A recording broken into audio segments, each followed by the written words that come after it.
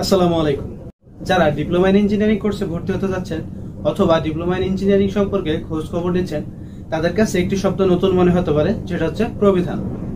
আমরা অনেকেই বলে থাকি, আমরা যে কথাটি বলছি সেটা হচ্ছে 2016 প্রবিধান অনুসারে। তো আসলে এই প্রবিধানটা কি? তো আজকের ভিডিওতে মূলত আমরা জানার চেষ্টা করব এই প্রবিধানটা কি এবং প্রবিধানের কি উল্লেখ থাকে। তো চলুন শুরু করা যাক।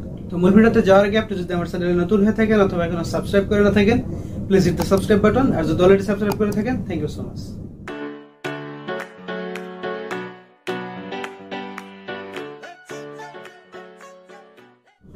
আমরা কিন্তু সবাই জানি প্রত্যেকটা দেশের একটি সংবিধান থাকে, সেটা হোক লিখিত অথবা অলিখিত।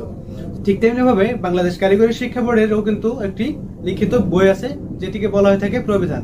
আসলে এই বইয়ে ডিপ্লোমা ইন ইঞ্জিনিয়ারিং কোর্স সম্পর্কে সকল বিধিবিধান, অর্থাৎ ডিপ্লোমা ইন ইঞ্জিনিয়ারিং কোর্সটির নাম কি হবে, কোর্সটির মেয়াদ কতদিন হবে, কোর্সটিতে একজন শিক্ষার্থী কোন কোন বিষয়ে শিক্ষা লাভ করবে, কয়টি পর্ব থাকবে, পর্বর মেয়াদগুলো কতদিন হবে এবং পরীক্ষাগুলো কোন সেমিস্টারে কোন পর্যায়ে হবে, ইন্ডাস্ট্রিয়াল ট্রেনিং কিভাবে হবে, পরীক্ষার মান বন্টন গুলো কিভাবে হবে, জিপিএটা কিভাবে নির্ধারণ করা হবে, সিজিপিএ কিভাবে নির্ধারণ করা হবে। অর্থাৎ সহজ ভাষায় বলতে গেলে একটি দেশের যেরকম সংবিধানে উল্লেখ করা থাকে সে দেশটি কোন পর্যায়ে চলবে, সেই দেশের সকল আইন কানুন সবকিছু সংবিধানে উল্লেখ থাকে। ঠিক তেমনি বাংলাদেশ কারিগরি শিক্ষা বোর্ডের যে বইটিতে ডিপ্লোমা ইন ইঞ্জিনিয়ারিং কোর্সের সকল বিধিবিধান, সকল দিক নির্দেশনা এবং এ জাতীয় সকল তথ্য উল্লেখ করা আছে, সেটিকে বলা হয়ে থাকে প্রবিধান।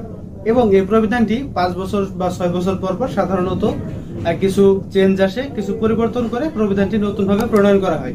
তো আমরা বর্তমানে যে প্রবিধানের আওতায় চলছি সেটা হচ্ছে 2016 প্রবিধান, এবং যেটি 2016-17 সেশন থেকে কার্যকর হয়েছে।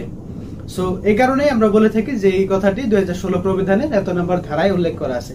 সো আমি প্রবিধানের পিডিএফ ফাইলটির লিংক ডেসক্রিপশন বক্সে দিয়ে দেবো, সেখান থেকে আপনারা ডাউনলোড করে বিস্তারিত পড়লে আসলে প্রবিধানটি সম্পর্কে টোটাল এবং ডিপ্লোমা ইন ইঞ্জিনিয়ারিং কোর্স সম্পর্কে সবকিছু জানতে পারবেন। সো ভিডিওটি ভালো লাগলে অবশ্যই একটি লাইক দিবেন, যদি মনে হয় থাকে আপনার কাছে ভিডিওটি উপকারী, আর বন্ধুদের কাছে শেয়ার করতে পারেন, আর চ্যানেলে সাবস্ক্রাইব তো মাস্ট। সো দেখা যাচ্ছে অন্য কোনো ভিডিওতে। ততক্ষণ পর্যন্ত ভালো থাকুন, সুস্থ থাকুন, আল্লাহ হাফিজ।